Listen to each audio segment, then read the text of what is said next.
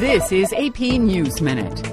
Crews are working to restore power to areas of the upper Midwest and northern New England that lost power in last weekend's ice storm. Tens of thousands are still in the dark. UPS and FedEx say they're still working on delivering Christmas gifts. Both companies blame delays on high volume and poor weather.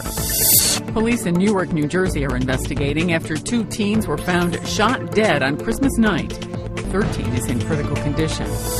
And the day after Christmas is Boxing Day in Australia. That means shopping centers are opening their doors and bargain hunters are rushing in. Sandy Kozel, The Associated Press, with AP News Minute.